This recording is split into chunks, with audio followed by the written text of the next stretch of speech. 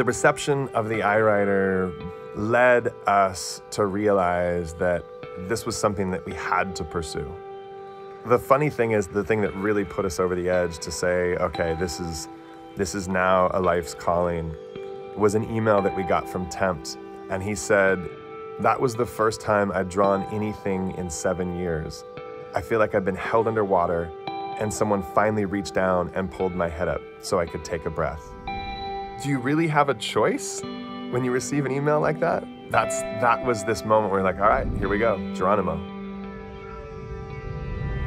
The reality is that every single thing on this planet that is possible today at one point was impossible first.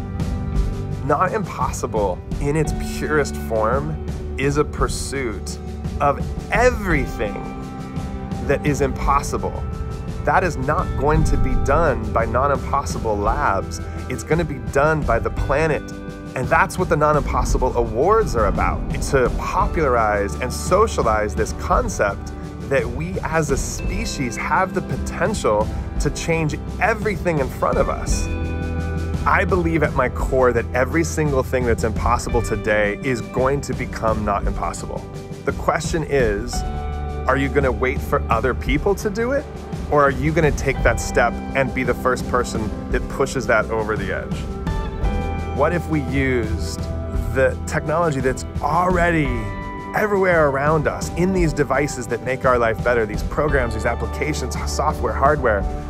What if we were to use that and just reapply it and just tick it a couple degrees over and refocus it so that it can actually help human beings?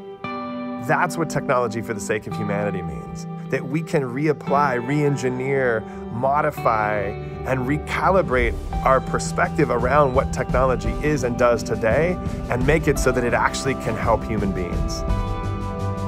What I've recognized in each and every one of the award winners for this year's awards is that they have that fire in them, that something in them that is driving them to create this solution. I want the Not Impossible Awards to evoke this feeling in people where they say, wait a second, maybe I can do something like that. Maybe there's something that I'm passionate about that I can now take and go create. This is a celebration of people who have committed their lives and committed their passion towards making this planet better for us and for future generations.